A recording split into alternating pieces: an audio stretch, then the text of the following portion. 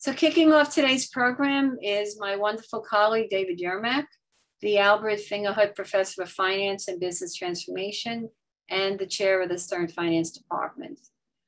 I don't believe there is anyone at Stern, or maybe in the world, who is more knowledgeable about the crypto asset landscape than David. So David will be speaking till about 11:20 or 11:25, and then he will field some questions. So audience, please put your questions in Q&A. Unfortunately, we'll not be able to get to all questions. And then I will take out one or two questions. Your anonymity will be respected, and I will be asking David these questions. So David, the floor is yours. Thank you very much, April. And it's great to see such a strong turnout for the conference. I'm going to talk for 15 or 20 minutes, as April said, about the state of regulation in the crypto space. And a lot of this material is taken from the course that I've been teaching with colleagues here at NYU for, it's now 7 years. We began in the fall of 2014. At the time, we had 30 students. We were the first such course in the world. And we've grown to several sections with hundreds of students. As you might guess, this has become a very popular topic, not only at NYU, but at many universities.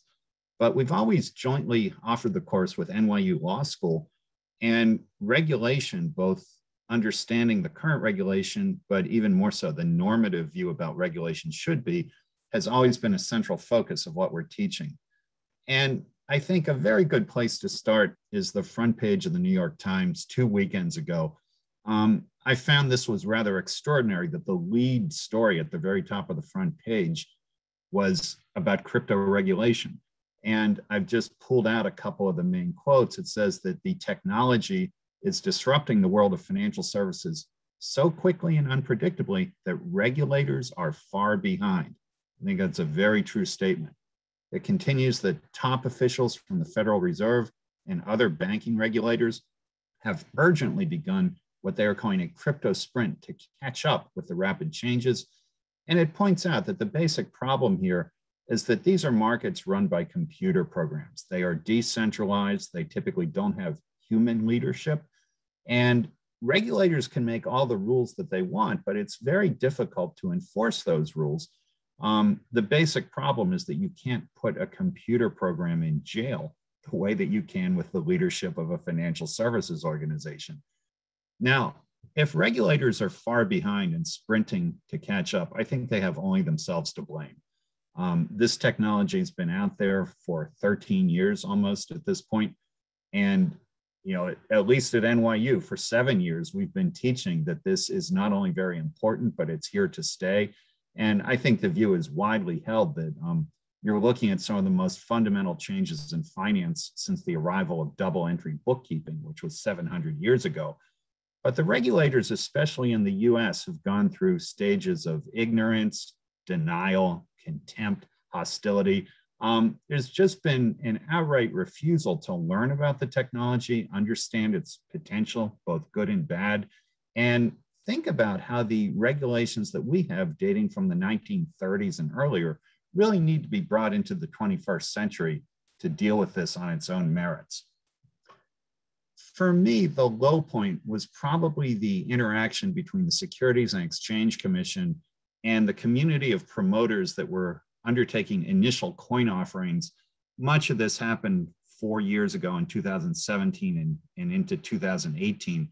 So this was testimony on Capitol Hill by Jay Clayton, who was then the chair of the SEC, who made a categorical statement that I believe every ICO I've seen is a security.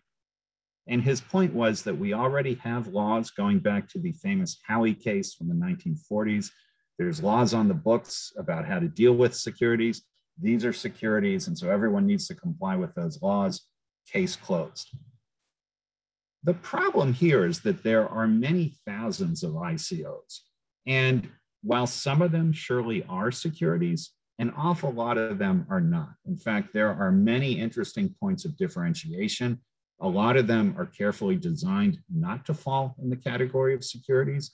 And some of them are even stable coins, which are designed never to rise in value in such a way that any expectation of return for the investor is a non sequitur, and that would fail, right away, one of the 4 branches of the Howey test. So when Clayton says this, I think it just betrays an unwillingness to understand what's happening. It's simply an ignorant statement by the head of the most important regulatory agency. And it belies, any interest in trying to understand what's new about this, why a blockchain-based token is different than a token in an organized market, and whether this regulator even has anything to say about this. So, I think there's actually 3 distinct problems with this approach, which is hardly unique to the SEC, but I think it's been most visible in that agency. So number 1 is simply an unwillingness to learn about the technology and engage with it on its own terms.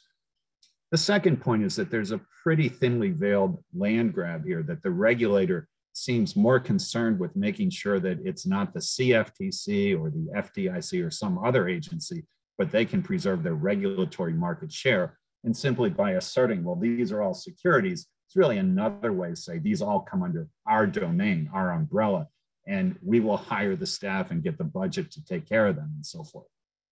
But I think the real problem with the whole attitude and this statement and others that Jay Clayton made is that they completely missed the boat about the potential and the opportunity of the technology. What we heard and frankly continue to hear from the SEC is all kinds of warnings about fraud, consumer protection. This market is full of scams, invest at your own risk. Fortunately, a lot of people tuned all that out and went ahead and invested. And we now have data about how these projects have done. And so what's on the screen right now are the 10 biggest ICOs in terms of the capital raise. And there were 2 of them that raised into the billions, and I think close to 20 that raised hundreds of millions. So there was far more money taken in than you would ever see in the IPO market or in the venture capital markets. And I think in their own way, people found this horrifying in Washington. Like, how can we let these startup businesses have so much capital?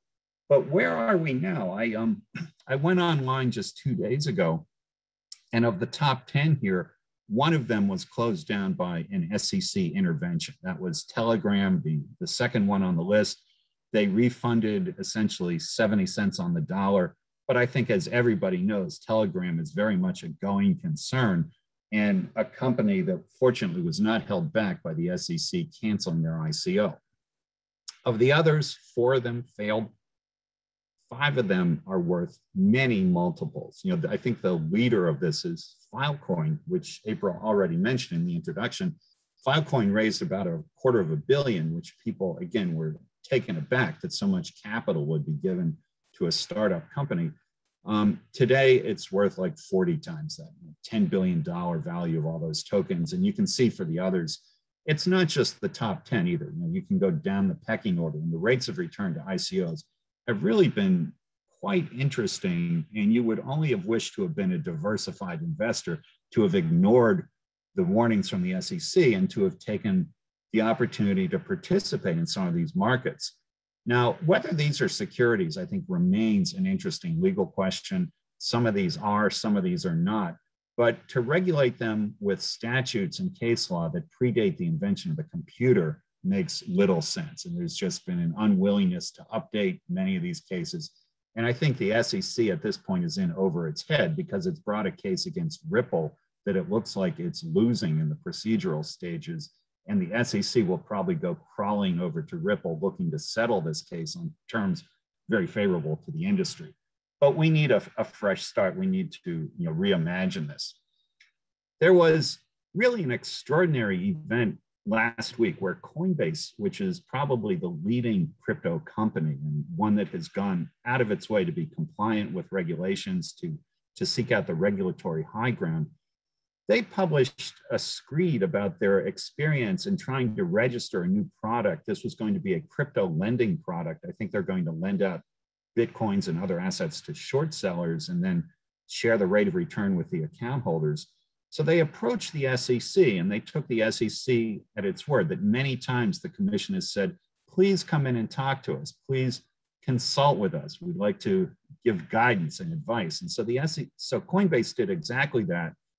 And if you read the publicity, what they said was that they never got any of their questions answered by the SEC. They were essentially stonewalled. At the bottom, it says, quote, not a single bit of actual guidance. What they got instead was a Wells notice that says, we're going to sue you. And they got a rather unusual request to give to the SEC the names and addresses of all the people on the waiting list who were interested in becoming investors. So not the investors themselves, but simply expressions of interest. The regulator actually asked Coinbase to turn those over, which at the bottom, the CEO of Coinbase describes as sketchy behavior by the regulator. We don't have the other side of the story. We don't know how the SEC views this case, but you can only interpret this as, really a hostile interaction of the regulator with what has been, really the most successful startup in the financial world in many, many years. I mean, Coinbase should be a company that is being nurtured and advised, but instead it's simply running into a brick wall in Washington. So the hottest segment of crypto right now is the non-fungible token market, this crypto digital art. And these are tweets just in the last week of a punk on Solana that sold for $250,000, and then a degenerate ape that sold for 1.1 million. And he is truly degenerate. You can see he's eating somebody's brain and is spattered with blood. It's very interesting to look at this from an artistic and a financial point of view, but the SEC may be regulating these as securities. I mean, I find this, again, astonishing that the SEC thinks that this is what they should be regulating. We don't yet know how this is going to end, but to me, this is like the SEC trying to regulate Pokemon or regulate World of Warcraft or even the market for secondary art sales. It's just not anything that was imagined by the drafters of the statutes in the 1930s. And if the SEC ends up asserting jurisdiction over the NFT market, I think they should probably also regulate the market for used cars, for used textbooks, God knows what else. So where we are is that the industry doesn't take the regulators seriously because the regulators themselves haven't tried to engage and interact with the technology. I think one of the real boneheaded overreaches was the BIT license that was launched by the state of New York a couple of years ago to great fanfare. Rather than being an on-ramp, the BIT license was so costly and cumbersome that people just left New York rather than comply with it. So the whole idea that we could have a Silicon Alley and a sort of a local entrepreneurial culture to maybe rival the one on the West Coast, it seems that the New York government did everything possible to prevent that from happening, which obviously is not good for job creation, for the universities and so forth. You've seen a lot of counterintuitive and even irrational regulations in the area of financial reporting, the idea that crypto assets should be carried at cost and not marked to market, that they're just treated as intangible assets and not like cash and marketable securities. It just defies logic because many of these things like Bitcoin and Ether and so forth have very liquid markets with daily prices, and carrying them at book value is just nonsense in terms of presenting the financial positions of the firm. And on the tax side, the IRS years ago adopted the position that even if you use crypto as a medium of exchange for routine consumption spending, you are supposed to charge capital gains to your own portfolio and keep detailed records and report, even though they don't enforce this with any of the private currencies or foreign currencies that circulate from time to time in the US. So fortunately, there are many other countries, more than 200 of them, and a lot of the others have been much more farsighted and proactive. So Switzerland carved out essentially a safe area called the Crypto Valley that acquired a big market share in the ICO market 4 years ago by having essentially more benign regulation. Canada has green-lighted Bitcoin ETFs, which the SEC, after 4 years, continues to mull over without any real decision being taken. And some of the most aggressive countries, and I would include Singapore and the Emirates among them, have actually had government leadership where, in the case of the Emirates, they've mandated a transition of all public records to blockchains, I think by 22 or 23, but it's right around the corner. Singapore has been prodding its banking industry to engage with the technology and modernize its platforms. really the exact opposite of what you're seeing in the US. The big challenge that I think everyone agrees on is decentralized finance, or DeFi. And DeFi is often described as Lego finance because you typically have a stack of 5 different layers of software, beginning with the blockchain, such as Ethereum on the bottom, and then the digital tokens, the consumer applications. I'm not going to go through this whole chart, but promoters in the DeFi area are essentially taking smart contracts, little bits and pieces of them, chaining them or building them together, almost like a tower of Legos, and creating digital platforms that essentially run themselves with no people involved, no human leadership. These are, in other words, algorithmic platforms. And here is a diagram of one of them. And I've put on the left some very recent journalism. This is the headline or the cover of The Economist in tomorrow's issue. Actually, it's going to come out over the weekend, which is about DeFi, and a story from the Financial Times about the fears about money laundering and so forth. So this is the platform of MakerDAO, showing somebody bringing in some Ether tokens, locking them into an escrow vault, and getting a DAI stablecoin balance in return. This is really a margin loan, but it's done with no KYC and really no accountability for the computer program that's running this in a decentralized way. I think it's a huge challenge for the regulators that if you want to collect tax or avoid money laundering and so forth, you need to understand this technology and try to stay a step ahead of it. And I think what's happened in the US is they've forfeited this opportunity. You know, that the work on this should have started 5 years ago, because everyone has seen this coming.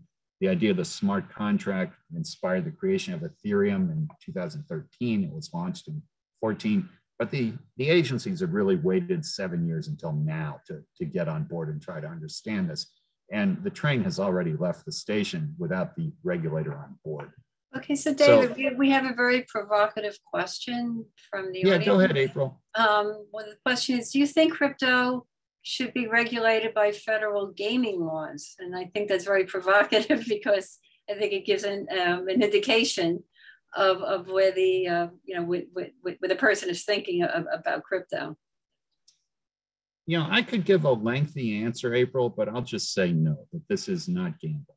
You know, this is finance. And I think asking such a question is, let's just call it cheeky, but leave it at that. You know, this is maybe the attitude is similar to what we see from the regulators, that they're not taking this seriously as a financial instrument. And to the extent that that's your point of view, I'm surprised you would even attend the conference. So let me just make one further point, April, which is that there's a roadblock in the US Senate. There's actually a lot of agencies that are not moving on this because they don't have leadership in place. And these are a couple of recent stories about how the Biden administration has been unable to get hearings. A lot of this is because Ted Cruz has put the holds on a lot of nominees because of stuff going on in Ukraine, which I think is probably interesting and important. But what is really happening here is vacancies are being left in very important roles. And I don't think we can expect much progress in the US until the Senate unlocks the gates and allows some of these agencies to actually have leadership appointed to them. You know, that many of these agencies are in holding patterns, not totally of their own fault, but because the Senate has used them as political footballs. So one could say much more about the infrastructure bill, the controversies about crypto taxing and so forth, but you know, people in government just far, far behind industry. So let me stop as promised. We have 5 minutes, and I would be happy to take further questions, especially about the financial nature of these instruments. Okay, so I'm going to read. We have 2 questions. One is on tax. Would you be okay? So should there be taxation on gains through crypto, oversight on trade, etc., or should the market remain unregulated?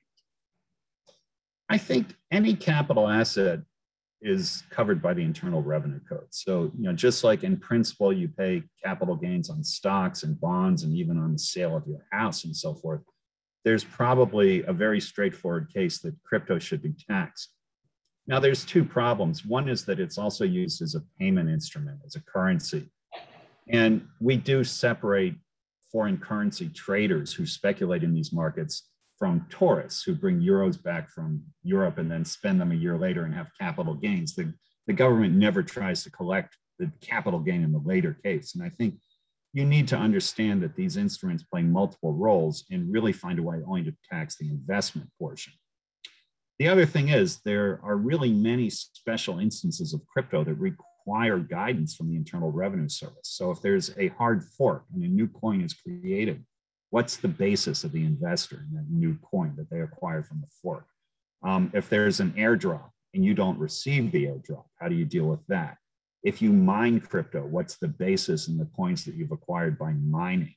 A lot of this really requires thoughtful rulemaking.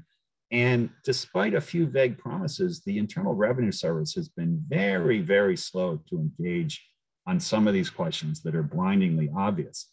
So I think, the simple answer to the question is, of course, it should be taxed, but then the agency needs to do its job and lay down the ground rules, and these ground rules have to be logical. And we've just not seen that from the IRS. Okay, so let me just close with one question. So if there was one thing you would like to get across, there's one point that you would like to make, or one thing from your discussion that you'd like people to take away, can you tell us what that might be? I think most of the financial assets in the world will be tracked by blockchains within 10 years. And this is a very different technology than double entry bookkeeping. It's already well underway in certain markets. And the regulator needs to stay in front of this and ideally be a facilitator. But we've seen quite the opposite. We've seen stonewalling, denial, resistance, and so forth. I skipped this slide. It's another 7 stages of regulation, and it starts with gestation and infancy and childhood. I think we're at stage 2, infancy, where the regulator is trying to adapt existing laws and structures, but still has about 5 stages to go through to regulate a technology that is moving much, much, much faster than the regulator seems to understand. So the technology is not going to stop, and the regulator needs to increase its capabilities. The Senate needs to confirm nominees, and we can't think that laws from the 1930s are going to be adequate to deal with a very different type of technology. Okay, David, thank you very much. As always, very provocative, very interesting. We really appreciate the time, you putting in the time, to come here. Thank you, April. Yeah, thank you very much.